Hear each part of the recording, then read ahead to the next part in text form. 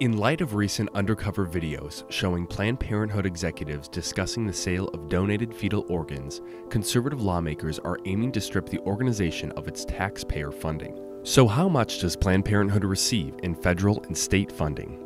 Planned Parenthood Federation for America has 59 independent local affiliates that operate approximately 700 health clinics in the United States.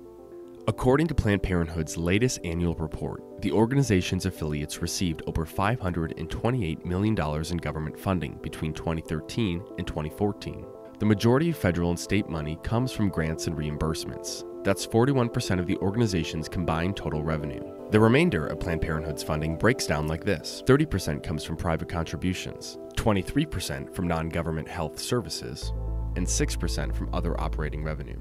Meanwhile, in 2013, more than 50 congressmen called on the Government Accountability Office to conduct an independent report detailing how federal and state funding is allocated to Planned Parenthood and similar family planning organizations. The report found that during fiscal years 2010 through 2012, Planned Parenthood's affiliates received nearly $1.2 billion in federal and state reimbursements for services provided under the State Children's Health Insurance Program, Medicaid, and Medicare. As more allegations emerge, Planned Parenthood's federal funding could be on the line.